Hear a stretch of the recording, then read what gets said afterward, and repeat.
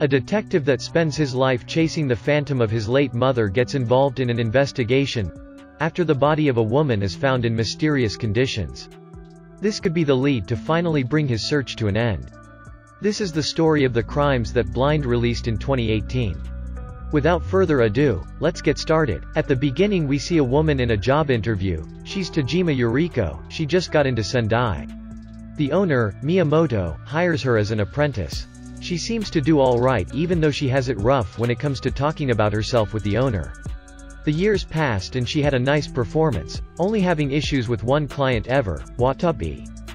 2001, a police station, they are investigating the death of Tajima Yuriko. She's been stabbed. Miyamoto and Watabe are shocked. They manage to contact Yuriko's son to bring him the news. She takes Yuriko's son to his mom's apartment, where he asks for more information about Watabe. The woman tells him where he might be able to find Watabe.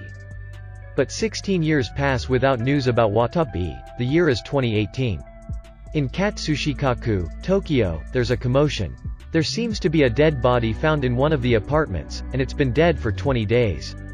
The body was decomposed, and hard impossible to identify. She died by strangulation. The detective finds a lead that takes him to a bridge. The police have identified the woman as Oshitani Machiko, and got a lot of information about her, finding out that she had been missing for weeks. They also identified a suspect, Koshikawa Muto, who's the owner of the apartment where they found the body.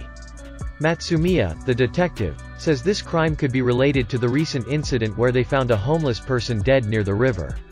Even though the body was burned, strangulation was the cause of death. He thinks they are related for the same cause of death, the two incidents taking place only 2 days apart, and the area. Matsumiya also mentions that the residents of the body seem to belong more likely to a homeless person. The detectives visit the location where Oshitani, the victim, lived before to find out more about her. Apparently, she took a sudden trip to Tokyo with no apparent reason when it all happened. Matsumiya is worried they won't solve this. They don't get valuable information, and a new update on DNA tests show that the connection between the two deaths may be impossible. Matsumiya finds a possible new lead in a senior residence, Oshitani, apparently recognizing someone there. Oshitani thought it would be the mother of one of her old classmates, Asai Hiromi. The detective questions the woman about her daughter. She gets mad and kicks him out. Hiromi is a successful theater producer, and now the detectives go to question her. Hiromi acknowledges meeting with Oshitani the day before her death, who told her about her mother, but little more. She also mentions she hates her mother because she left her and her father, who even killed himself after that. We see Kyo, Yuriko's son. He's been working in Nihonbashi's police station. He goes for lunch with one of the detectives. He mentions he knows Hiromi from as he taught her and her class kendo. The police had a suspicion on Asai Hiromi, but it was apparently cleared. Kyo says that Hiromi thinks of herself as a murderer for having an abortion. They catch up on the investigation, and Kyo helps him out. They find a DNA connection between this case and the burned body one. Matsumiya is still intrigued by the bridge. Kyo goes out to meet with Hiromi at her play. Matsumiya is researching the bridges on the notes on the calendar. On the first one he meets Kyo and thanks him for the help. He goes to check Takiwa's bridge first and tells Kyo of the name of the bridges listed on the calendars. Kyo snaps and presses him to give the names of the calendar. Kyo knows them all in order. He found the same thing in his mother's apartment 16 years ago, a calendar with the names of the bridges. Those were the places his mom would meet with Watabe. Kyo asks to do a handwriting comparison analysis. They both match up perfectly.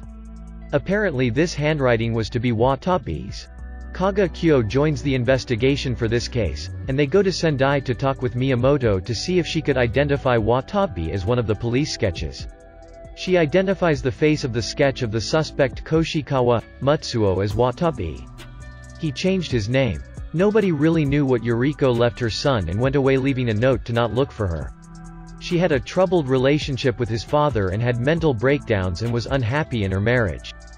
They find that Watabe had changed his name in the past, as if he was running from something. Kaga and Matsumiya go to the bridges on the list to see what they can find. In July's bridge they have a tradition called Hashi Arai where thousands of people from the locality come together to clean the whole thing. Kyo gathers thousands of photos from the Hashi Arai to see if he can identify Watabe there. The police find a lead to the nuclear plant where Watabe used to work and ask around for someone who knew him. Kyo finds Hiromi in one of the pictures. He goes to talk with some of the people in her class. Apparently, they know of a man who was Oshitani and Hiromi's contact, the teacher Namora, but they say he disappeared. They only have a picture. He's similar to the sketch of Watabe. Kyo goes to meet with Nimura's ex-wife, Amai Kyoko. He had cheated on her and left her. Apparently, Namora had bought an expensive ruby necklace. Kyo thinks Hiromi has it, and sends Matsumiya to take a picture of her old photograph in her place to verify. In the old picture, she does have the ruby crucifix. Nakamura gave it to her when they were having an affair. That's right, they were having an affair. But he left her after the abortion. The police suspects that Oshitani knew about it and blackmailed Hiromi, and that Hiromi got Namora to murder Oshitani.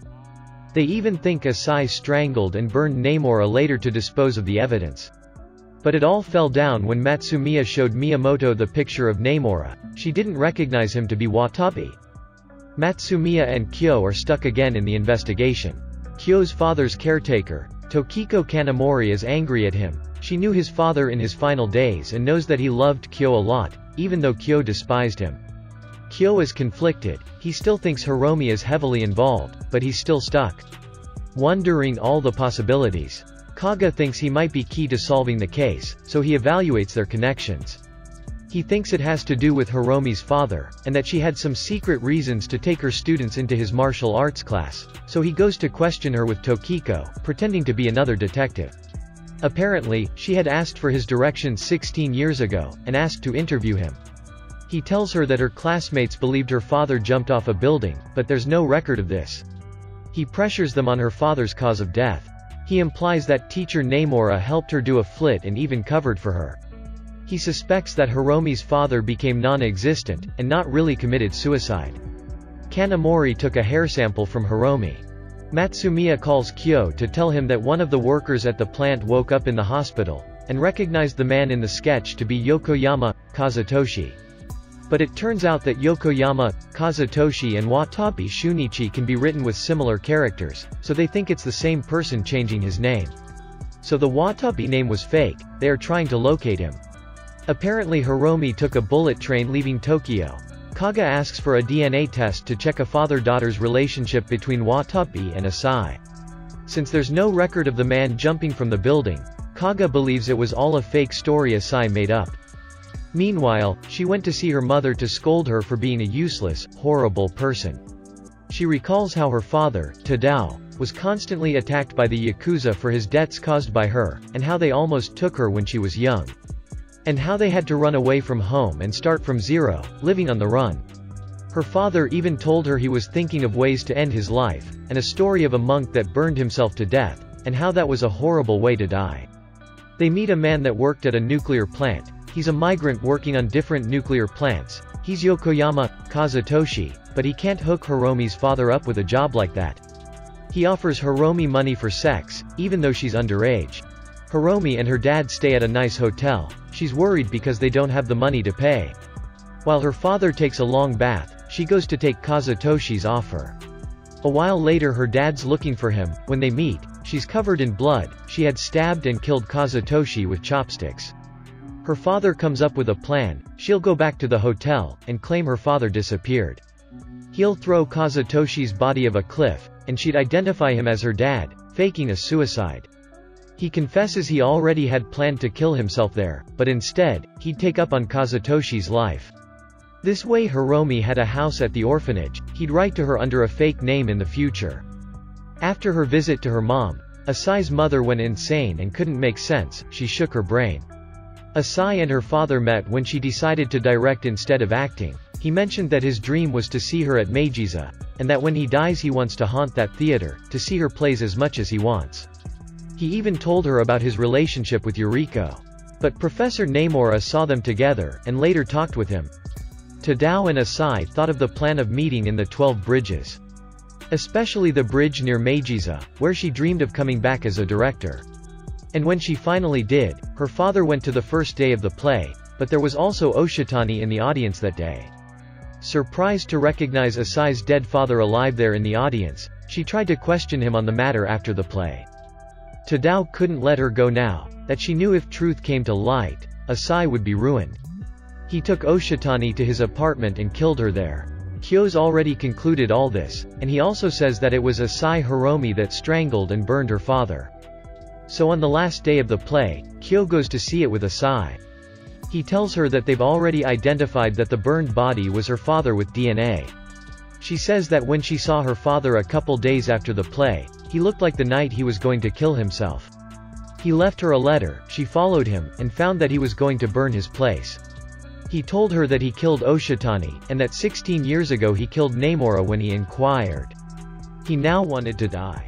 Finally setting himself on fire, but she remembered of his fear of burning to death. She wanted to help him die.